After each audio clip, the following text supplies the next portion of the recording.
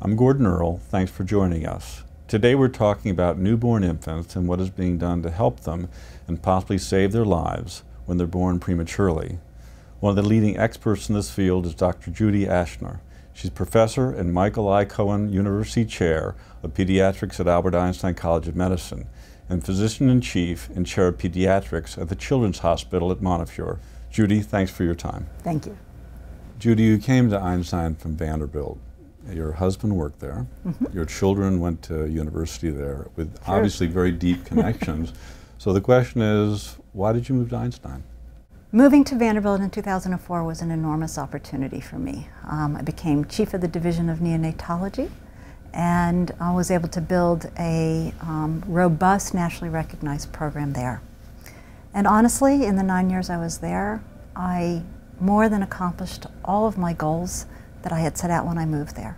And I was ready for the next opportunity, the next challenge, and mostly an opportunity to make a difference on a bigger scale. I found here a leadership that truly has a commitment to pediatrics and a culture, an institutional culture that really resonated with me. And so I am beyond excited about the opportunities that we face. Did coming to the Bronx make a difference, into New York? Is this a market in which you wanted to do research and practice your clinical work? So as you know, I was born in upstate New York, but I have never lived in the city before.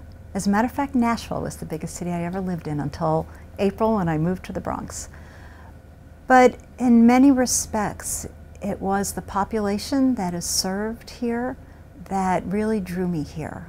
I saw the chance to really do something impactful and meaningful, and if we can make a difference here in the Bronx, we can make a difference throughout the United States and throughout the world.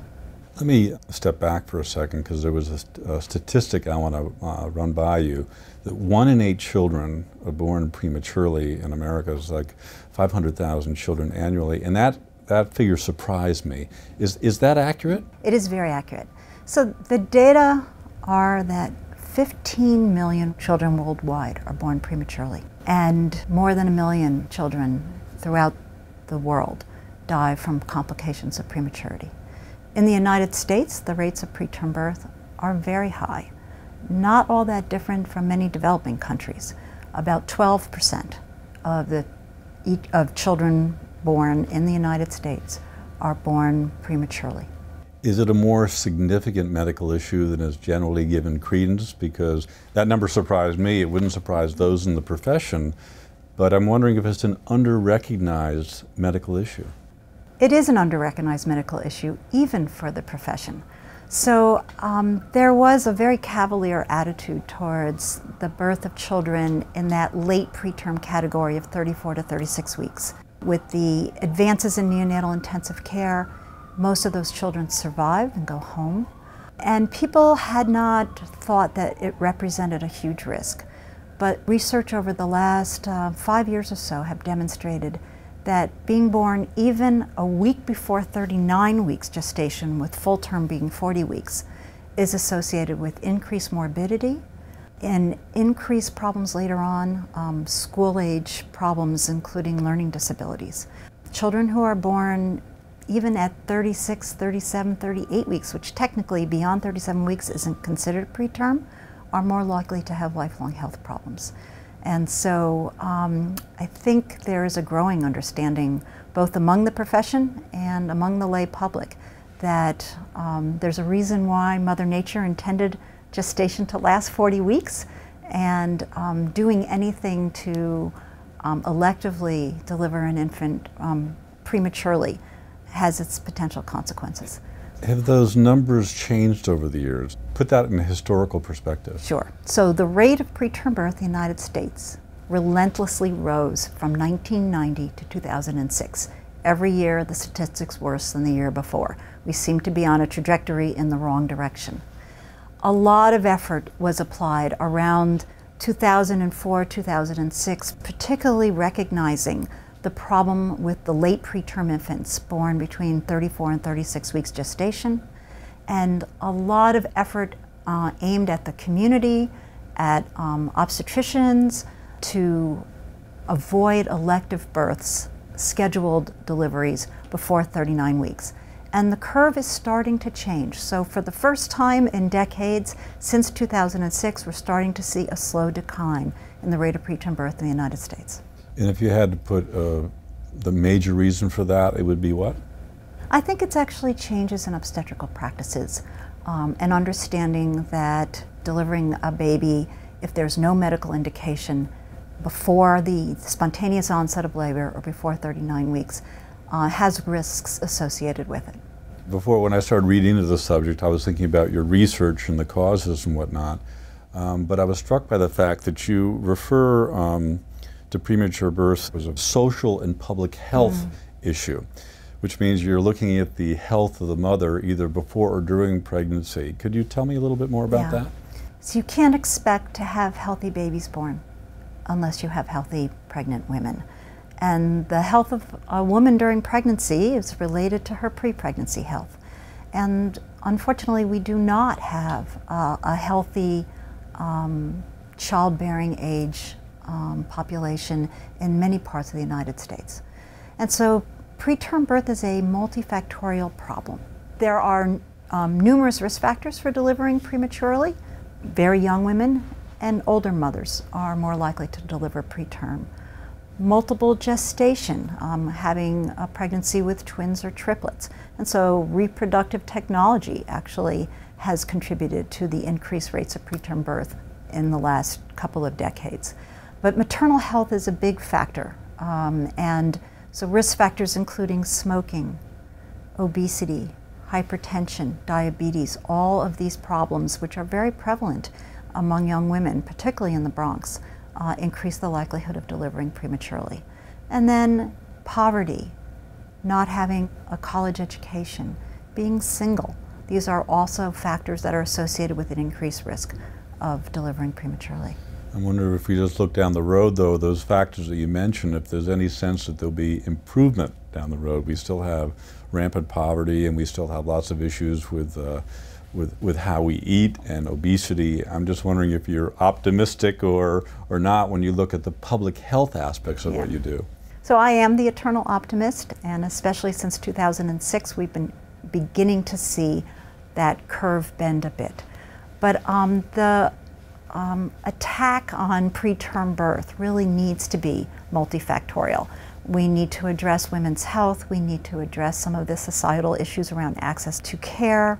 We need to address the epidemic of obesity. We need to get women into good preventative health care so that we can manage problems related to diabetes and hypertension. And we need our public officials to work together with us to implement policies that are going to address all these factors. Okay, let's look at the research side of things a little bit. Now, I know that you do research in many things, but pulmonary hypertension is a specific area and such a devastating condition for premature infants to have to experience. So what progress has been made in that area over the last couple of years? So pulmonary hypertension, which is high blood pressure in the lungs, is a problem that most people think about as occurring mostly in full-term infants, interestingly. So before you're born, when you're still a healthy fetus in utero, the blood pressure in the lungs is very high because the lungs don't have to do anything before you're born. And so the heart pumps most of the blood right to left, avoiding the lungs to the placenta, which is the gas exchange organ for the fetus. At the moment of birth, when the obstetrician cuts the umbilical cord, the blood pressure in the lungs has to fall dramatically because there needs to be an 8 to 10-fold increase in blood flow to the lungs for that infant to be able to do normal gas exchange and survive without a placenta. That process doesn't always go well. Infants who have infections or anomalies of their lung or certain types of heart disease often fail to have that dramatic fall in what we call pulmonary vascular resistance. And when that happens, the baby has pulmonary hypertension, and it can be devastating. And when I was in training, when I was a young physician, there were not good therapies, and many of these infants died. Several decades ago, the FDA approved inhaled nitric oxide, a wonderful example of bench to bedside translational research that has really transformed the field of neonatology. Pulmonary hypertension was associated with devastating outcomes before the introduction of inhaled nitric oxide, and today this drug really has saved lives and reduced the need for very invasive therapies like extracorporeal membrane oxygenation, a kind of heart-lung bypass machine that is sometimes used to save the lives of term infants with pulmonary hypertension. So my early career was really focused on the signaling mechanisms that control pulmonary vascular tone and blood pressure in the lungs of newborns. Understanding those signaling mechanisms was what allowed us to understand that nitric oxide was an important endogenous signal that helps reduce blood pressure in the lungs when infants transition normally. And the randomized controlled trials showing efficacy of inhaled nitric oxide, as I said, really changed the field. But pulmonary hypertension is not limited to full-term infants, and it turns out that many premature infants, particularly those with chronic lung disease, can develop a form of pulmonary hypertension that is devastating. The mechanisms are somewhat different than in the full-term infant, and the therapies need to be different. And although inhaled nitric oxide is sometimes used to treat these infants, there is really not strong evidence to suggest that it is effective, and I think other strategies are needed. So my research over the last 10 years has really shifted towards better understanding the signals and factors that are related to the development of chronic progressive pulmonary hypertension in very premature infants with evolving bronchopulmonary dysplasia or chronic lung disease. Another aspect of your research, and you can tell me how important it is this research into biomarkers that predict which premature infants will be susceptible down the road to severe lung infection and perhaps morbidity. Can you talk a little bit about that? Sure. I think it's really an important area for research, and I currently have an NIH-funded UA1 grant looking at biomarkers related to lung growth and development and bronchopulmonary dysplasia in premature infants. There's a lot of talk these days about personalized medicine, and in some aspects it's starting to come in the adult world of medicine, but the world of neonatology has not really gotten there yet. And so exposing an infant to a therapy that may or may not be part of the causal pathway in their disease is fraught with a lot of risk. And so if we could identify early biomarkers that not only identified which infants are at the greatest risk of developing chronic lung disease that will result in long-term respiratory morbidity, but also biomarkers that identify which pathways are important in that particular infant's trajectory to lung disease or lung health, then we can better target our therapies and give the right medicine to the right baby at the right time. We're not there yet, but I think some of this research in biomarkers will help get us there. Judy, with that overview of your research, I want to go back on the personal side, which is why you entered this field. And the reason I want to mention it is you're talking about, very sick, traumatized infants and families too. This is a difficult situation, and yet when you experienced it in your training, you said, that's what I want to do. And I'm curious why. Difficult but incredibly rewarding.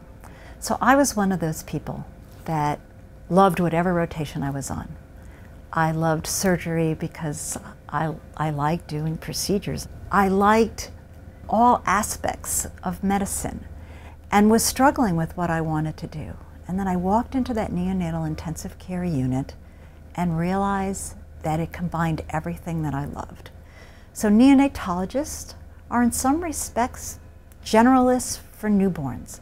You don't have to limit your focus to a single organ system or a single subspecialty, because we take care of infants with heart disease and lung disease and gastrointestinal diseases and infections and brain injury and congenital anomalies. We take care of infants who require surgery, and there are actually a lot of procedures that go on in neonatology. And so it truly combined all of my interests and focused on newborns. And honestly, I've always been in love with newborns. And so it didn't take me very long to realize that I was going to thrive in that environment. I always feel like people are successful when they do something that they love, and I love taking care of critically ill newborns, getting to know their families. Intensive care is different than ambulatory care. I like the intensity of intensive care, but I also like establishing relationships with families. Premature babies often spend months in neonatal intensive care, and so the opportunity to build those relationships, to become part of that child's life, that story, and develop a trusting relationship with families is also an incredibly rewarding aspect. Looking back, I know I made the right choice for me.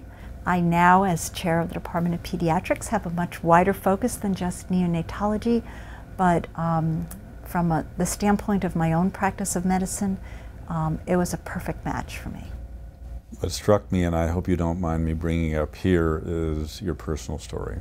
If you wouldn't mind telling me that story, because it is so incredibly powerful, giving your own work.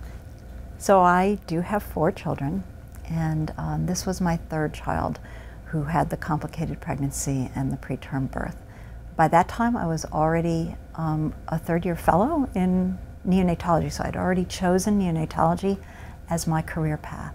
I had 2 healthy term infants, was not expecting to have this complication, but I ruptured membranes at really what even today, this was 1987, would be a point before viability.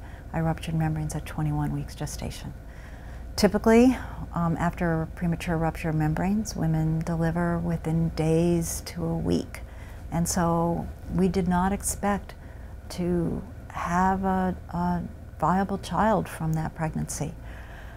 By some miracle, truly, and 10 weeks of bed rest later, I was able to carry that pregnancy to 31 weeks. I nonetheless delivered a premature, critically ill baby who required many weeks of neonatal intensive care, who had significant lung disease, who was the beneficiary of basic research translated to the bedside in the form of surfactant replacement therapy, not yet approved by the FDA when he was born, but available in the institution where I was working as on a research protocol. And if it weren't for those 4 doses of surfactant, I doubt he would have survived. He went home with significant lung disease and pulmonary hypertension. Yes, there is a connection there. Needed oxygen at home for a period of time, but we were incredibly fortunate. We were in an excellent academic center and very lucky in that regard. And he's today a healthy but stubborn 26-year-old who just finished law school and is well. It brings me to another subject, which is your strong belief in family-centered care, because obviously you and your young family and your husband were all involved in that, luckily, an episode that turned out to be very well. But on the family-centered care, you're a strong believer that families be completely informed, as I understand it, of the treatment and the consequences of that treatment. So could you talk a little bit about that? Yes, and I think my own personal experience of being on the other side of the bedside has definitely influenced my philosophy and my approach to family involvement in care. And it's not restricted to neonatology, but all aspects of pediatric care. So I believe that families need to be integral members of the healthcare team. They need to know everything that's going on with their child. They need to be involved in decision making. Ultimately, they have the responsibility for caring for that infant or child after discharge from the hospital, and they need to be as informed as we can possibly make them and empower them by providing information so they can make decisions that are best for their child and best for their family. And I would imagine that those are the most gut-wrenching decisions a family could make in terms of care, or perhaps even deciding that there is not viability there, or the trauma to this young infant would be too extreme. So I've been fortunate to live through an incredibly exciting time in neonatology. It's hard to even describe the advances in the field from the time that I was a resident and a fellow to today. The field doesn't resemble what it did back in the early and mid-1980s. So there are many, many infants who survive and do well and go home today who would not have survived when I was in training. But we still have infants born at a gestational age that is not compatible with survival.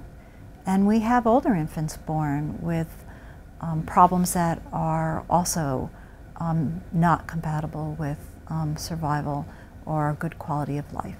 And these are gut-wrenching decisions that families need to make in collaboration with the healthcare team, given as much information as possible about what the outcomes might be and what the options are.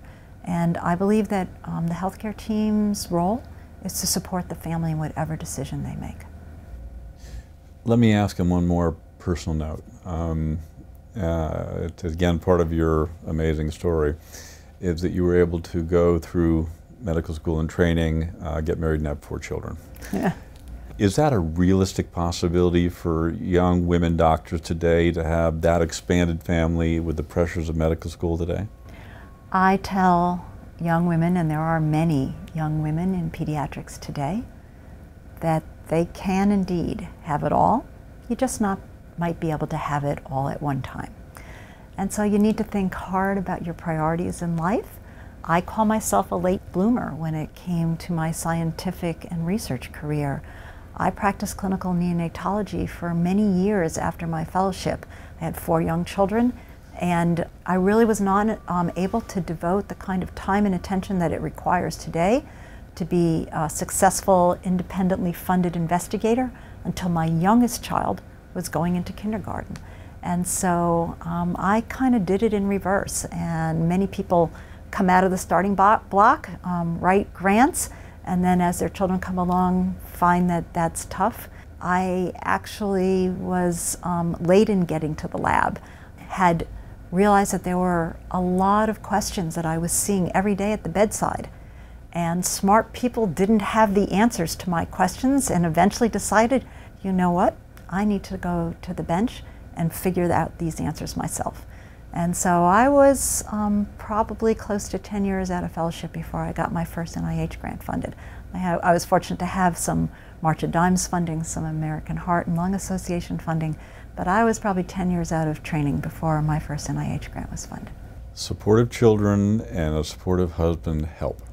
Oh man, essential. Well, Judy, thanks for your time. That was a very, very interesting interview. Thank you for giving me the opportunity to share my story. I'm Gordon Earle. This is Einstein On. Thank you for joining us.